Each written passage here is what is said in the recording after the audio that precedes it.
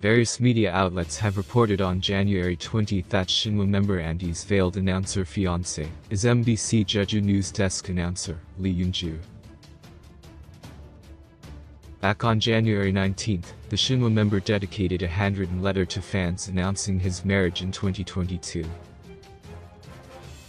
While Andy himself made no mention regarding the identity of his fiancée, media outlets reported that Andy's soon-to-be wife was an announcer 8 years younger than the singer.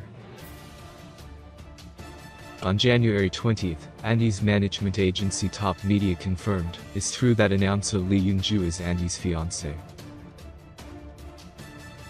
Lee Eun Joo has been an announcer for 8 years and currently hosts news programs like News Desk and News Today on MBC Jeju.